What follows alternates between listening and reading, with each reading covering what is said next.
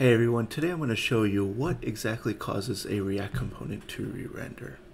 Alright, so we're going to go into the foundational, aspect of the how come a component will re-render and what makes that happen. Okay, so I just have a basic React app already set up and I have some examples already set up. So I'm just going to go through these 4 examples that I have and I'll show you one by one different ways that a component could get re-rendered. Alright. So in this first example, it's super straightforward. I just have the input getting set up. And one second here, I did not mean to have this. Okay, so I have this basic input. And what this example is, it just has a useState hook. It has some value that is getting passed to the input. And then it has a set value, which will get updated from this onChange method here. So, as you can tell, example 1 will get rendered. I'm console.logging that. And anytime I add a input, I type in something, it will cause the component to get re-rendered. If you see here, example 1 is getting re-rendered 4 times because for each character, it's causing the component to re-render. So this example is just saying any component that has internal state and you update that state, it will cause that component to re-render itself. All right. Now, if you know that it won't cause any other component to re-render outside of it, so like the parent component, app did not get re-rendered. Cool. So now that was a pretty basic one to get the ball rolling. So let's move to the second one. I'm going to have a form here.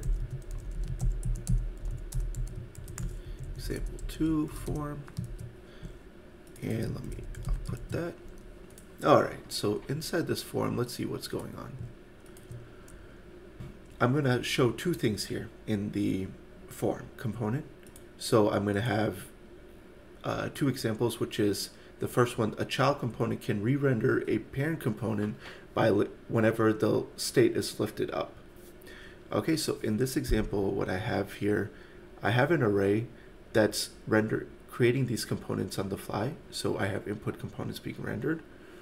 And I'm also passing set inputs and inputs to the input component. Inside the component, I will update the state every time one of these gets updated. Okay, whenever we type something in. So what we're doing there is we're lifting state up, which means that this inputs will get updated, which will cause form to get re-rendered. Okay, now let me show you. So if I type in something, if you see how it got highlighted there, anytime a component gets re-rendered, it'll get highlighted because of the React DevTools extension. If you don't have it installed, you'll want to install it from the Chrome Web Store. And just make sure you go to the components in the inspect element and then go to this gear icon and make sure you check this box. Cool. So now anytime I type in any of these 10 inputs, it will cause form to get re-rendered. Okay, and any component inside a form to get re-rendered. So that kind of brings me to my second point. Any child components inside the parent will also get re-rendered if the parent component gets re-rendered. Okay, so whenever I update this one, this is outside of this one. This is a separate input, okay? And this is going to update this name state. It will cause all of these components to get re-rendered. So form will get re-rendered, which will cause this to get re-rendered, and then this entire array will have to re-render all the inputs. Cool. So I'm not going into any like optimizations or anything. I'm just showing you what causes it. And the reason why I'm making this tutorial is because, whenever you're building your projects, you might be just developing components and you might run into performance issues. I just want to make that awareness. Okay, so as you are developing these components, well, if I make this change, if I have it set up like this, it's going to make all this re-render. Do I really want it that way, or do I want to set it up a different way, or how can I optimize it so that it doesn't always get re-rendered? So if we know the foundations of it, it will make the structure of how we set up our components much easier. and more efficient, I would say. Cool. So now let's go to example 3. So here we're going to look into the key prop concept.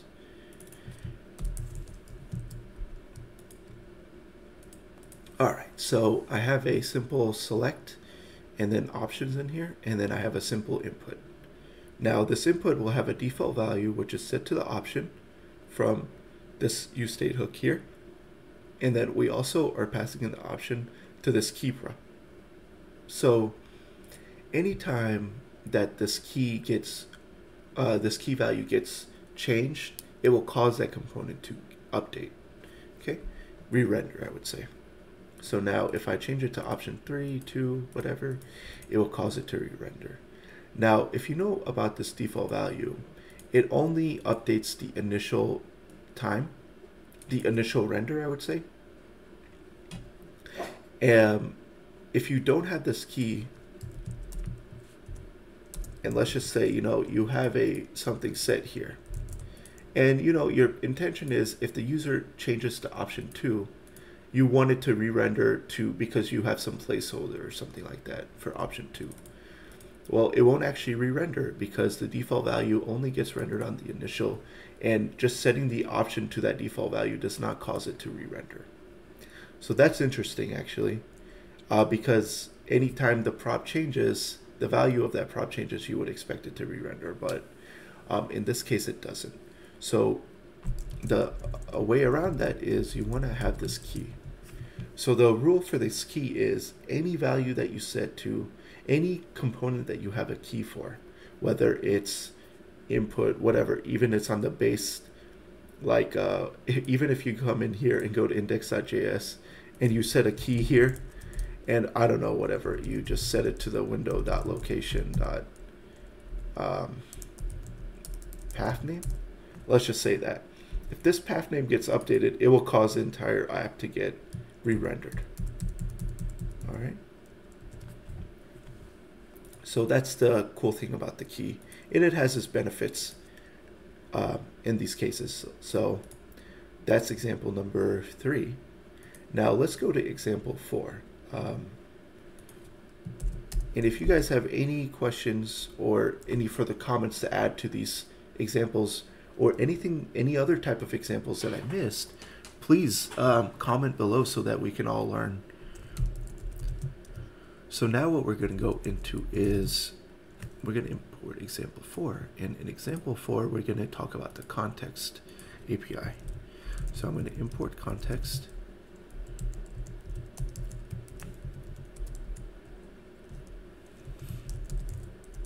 And I'm also going to import the consumer. Okay, so we have this consumer input component, which will be here, and then we have the context, and we're going to do .provider. Let me just show you what's inside context so that you can see.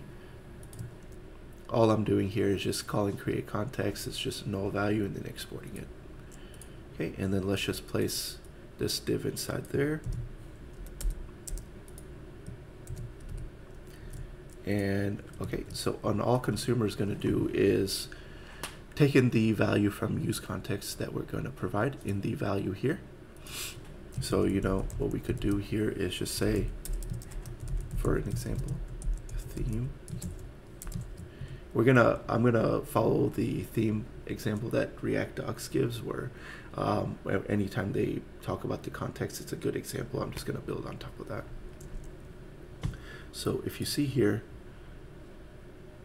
okay, let's just go ahead and get rid of that. And then I have two properties that I'm expecting, theme and then toggle theme. So this toggle theme is just a method to update the theme. And let's just use the useState hook for that.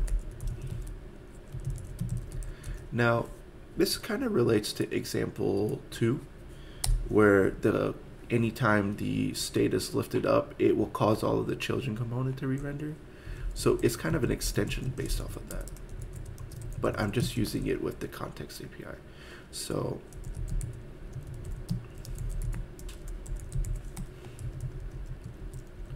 Okay, so here we're gonna say, oh my goodness, I have it backwards. Light is the default theme, and then we will just set it like that. And then what I'm gonna do here, I'm going to have a, oh, I didn't want to actually take that out. Let's just have a method. I'm gonna have a set wrapper method. So I'm gonna say toggle theme.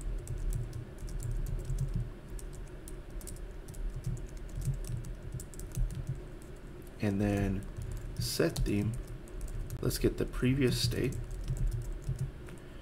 And then we will just do a return value like this. So if it's equal to light, then we will say return dark, otherwise return light. Cool.